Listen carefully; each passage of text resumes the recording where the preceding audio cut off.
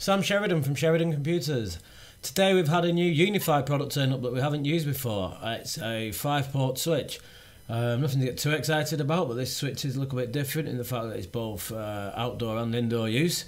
If we take a quick look over at the website, this is the switch. The UniFi USW-FLEX 5-port layer 2 gigabit switch with PoE support. The UniFi USW-FLEX is managed layer 2 gigabit switch with auto sensing 8023AF PoE support.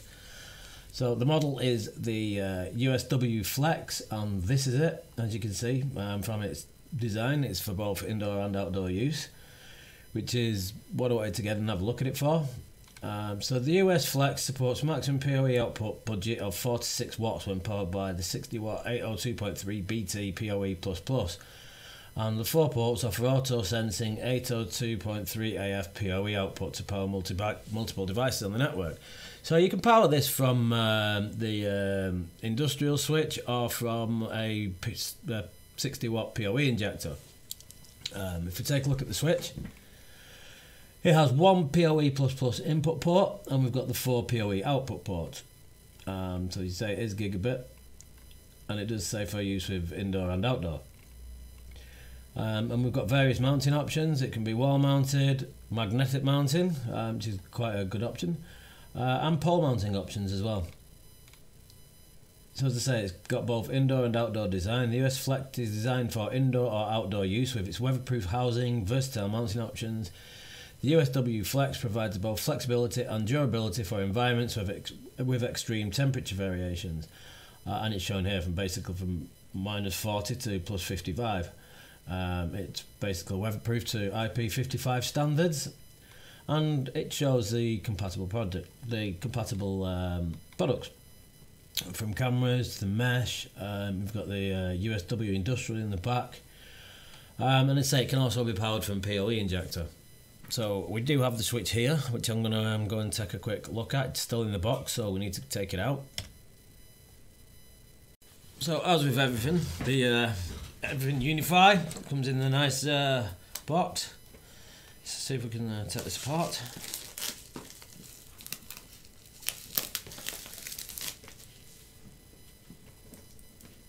Come on, come on, drop, drop, drop, drop.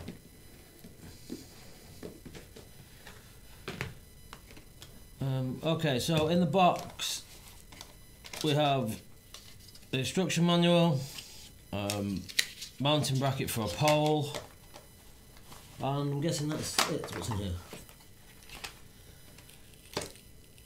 Oh, and the cable ties for the pole mountings, and there's some screw mountings as well. So there is no PoE ejector that comes with this initially. You have to purchase that separately. It's one thing to note if you're going to need to do this. It can be powered by normal PoE. I say, but if you're going to want the full 46 watt output, then you need to get the correct PoE injector for it. So if we take a look, we've got the identifications on the top, power light, PoE, whether it's on or not, and the lights across the top. So notice we don't have the link lights on the ports here. There's not much point because you're not going to be able to see it when the cover's on. It'll be sat that way on your wall basically, so at least you'll be able to see it. And on the back we have the mounting options which can be changed.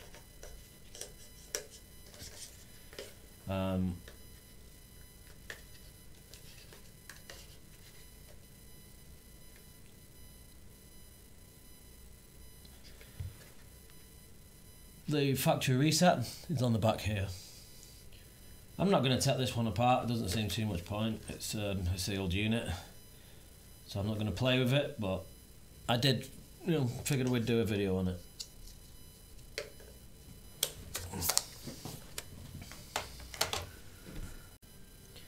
Okay, so we'll go ahead and power it up.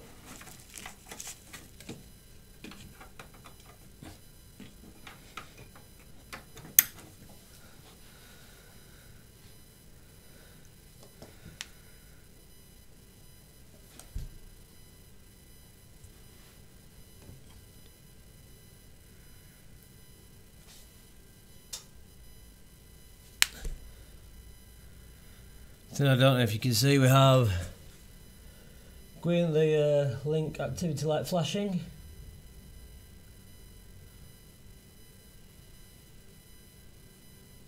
I can't get it. Let me move the camera a bit.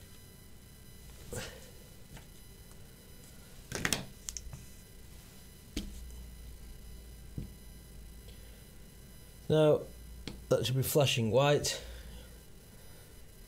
and appear to our controller shortly.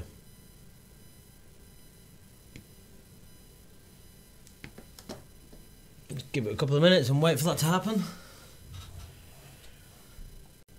Okay, that's powered up. I know it's hard to see in this light, but trust me, it is powered up. And if we go over to our controller, so it's now here, UniFi switch. I'm going to go ahead and adopt that.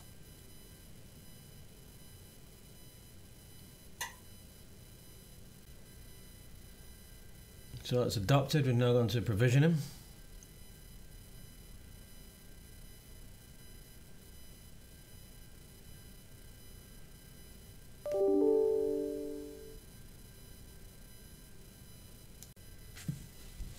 So that's connected. It's the first time we haven't seen, never seen anything not update when I've first adopted it. Okay, so you can see we've got the MAC address, the model UniFi USW-FLEX 5 PoE, version, we've got its IP address, power source, voltage 46 volts. I've got this powered up off a TP-Link switch at the moment. We can see the memory usage, uplink information, downlinks, same as with most UniFi devices. Clients that will have nothing connected to it. So again, we have the port switch. Port 1 is not PoE. If we go and have a look at this, again, that's the same as any other UniFi switch, exactly the same. We can go into each of the port settings. Services, jumbo frames, SNMP,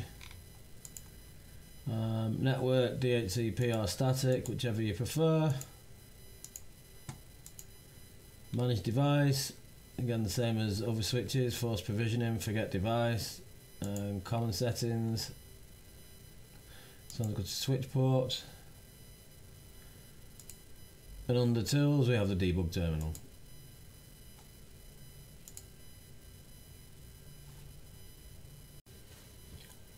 So one thing that is worth noting on this switch that's a little different to other UniFi switches, as I say, we can see at the moment the power source is 46 volts. It's powered from a TP-Link switch.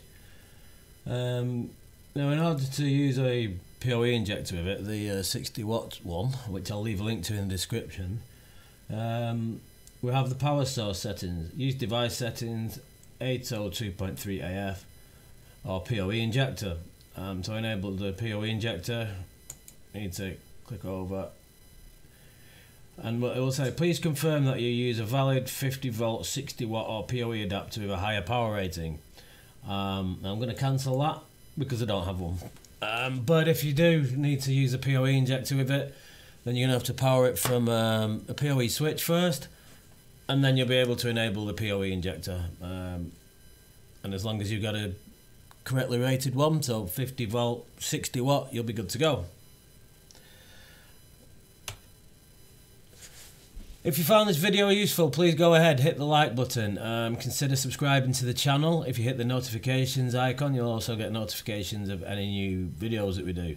I know this one was just a switch, but the switch was a little different with being an outdoor switch, so it seemed to fit perfectly for my needs, and for what I need with a client, whereby I need to mount a switch outside and run some cameras from there, which would make life a hell of a lot easier. So